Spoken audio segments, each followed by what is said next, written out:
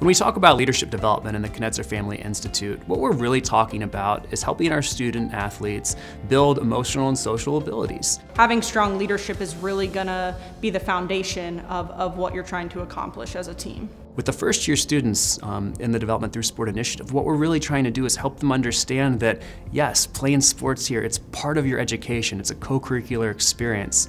And what we do is really teach them the science behind learning from experience. We help them personalize the type of learning and the type of growth that they want to have. We help them develop these mental models of what they might encounter in their sport and what they're going to do about it. It's really an opportunity for them to understand that their sport experience can really contribute to their overall holistic growth at Denison.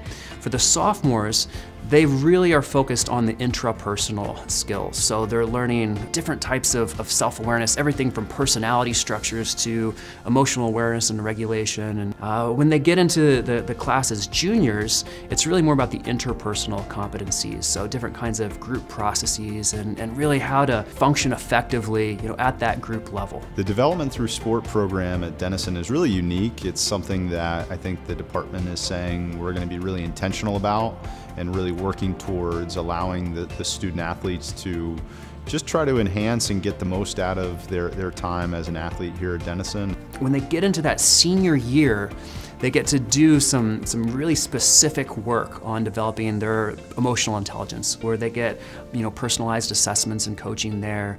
They get to work with Nan Carney DeBoard and some of our other coaches to develop emotionally laden case studies so that they can see exactly how these things are playing out in their field of play and understand how to navigate them really effectively. And it's giving our student athletes a cutting edge approach to their development as students, as athletes, and as people. All of this comes together and it builds these competencies that we've talked about that are directly related to their achievement, to positive kinds of behavior, to their mental health, and frankly, there's also a lot of research that shows that individuals at these high levels of skills, they're more employable, they're more productive, and they perform better in the workplace too. So these are the kinds of things that employers are really seeking from our graduates.